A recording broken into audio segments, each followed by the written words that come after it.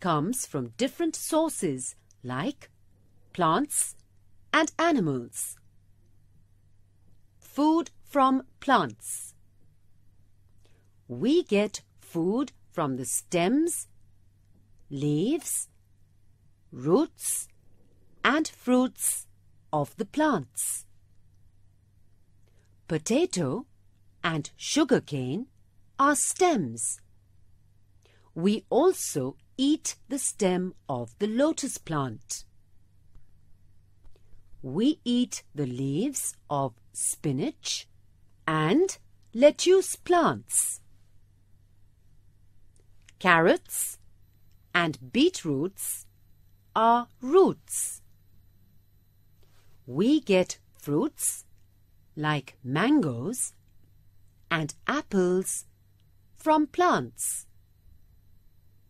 We get cereals like wheat, rice, jowar, bajra, maize, ragi, oats and barley from the plants. We cannot eat cereals raw. Cereals are cooked into any food form and eaten. For example, we eat wheat in the form of chapati. We also get pulses like chickpeas, kidney beans, green grams from plants. We get nuts like almonds, cashews, pistachios from plants. Plants also give us herbs like basil, coriander, mint and parsley. We also get spices like turmeric, red chili